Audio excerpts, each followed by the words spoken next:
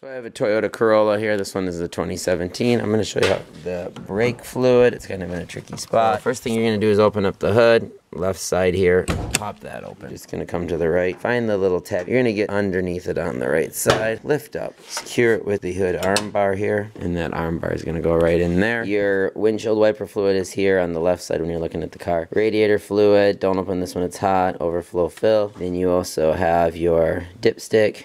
That's where you're going to add your oil. You have your battery. You have your fuse box in here. And your air filter's under here. And then here's where your brake fluid is. And to get in there, first it looks like you got to remove that whole plastic cowling. But simply all you have to do is grab this rubber. And you can see it's kind of loose here, but it's holding there. You're just going to grab that rubber, slide it to your right, and it'll release that. And there's a couple tabs here. Push it in, and then up. Push in, and from the bottom I push up.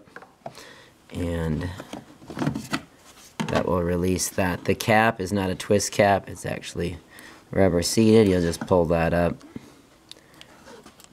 So if you are having an issue or need to get in here to refill that or work on the brakes, that's how you do it. Simply make sure that gets put back on.